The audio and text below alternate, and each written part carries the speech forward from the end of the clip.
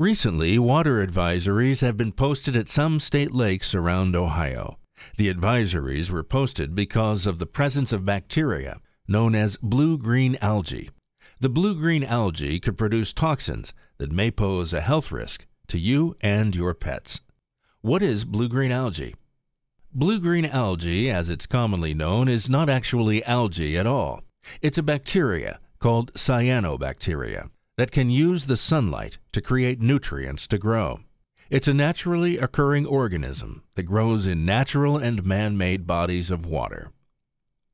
Blue-green algae grow when the weather conditions are just right.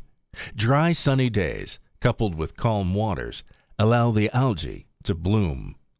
Although it has the potential to produce toxins, the mere presence of blue-green algae does not necessarily mean that there are toxins in the water.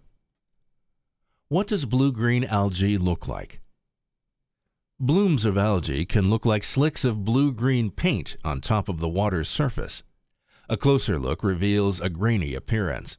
Most blooms in Ohio will appear greenish or black. Sometimes the algae can be confused with other aquatic plants like duckweed. If you see blue-green algae on the water, do not touch it and report it immediately. I think I saw some of the blue-green algae.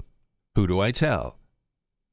If you spot what appears to be blue-green algae, please contact the Ohio Department of Health, the Ohio Environmental Protection Agency, your local health department, your local watershed coordinator, or the property owner or manager, ODNR for state-owned lands. A water advisory was posted. What does it mean?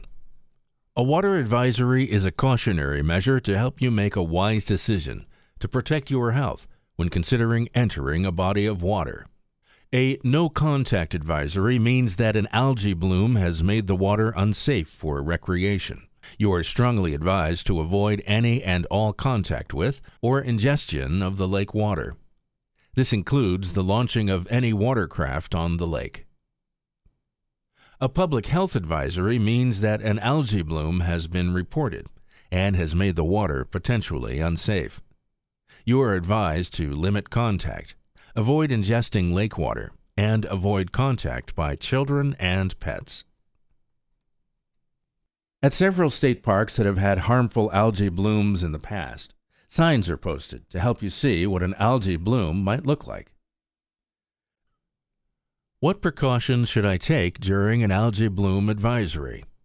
There are many steps you can take to protect yourself. Avoid contact with waters that have advisories posted. When in doubt, stay out. Immediately rinse yourself, family members, and pets with treated water after contact with lake water. Never allow your family members or pets to drink lake or river water. If you feel sick after being in water, seek medical attention immediately.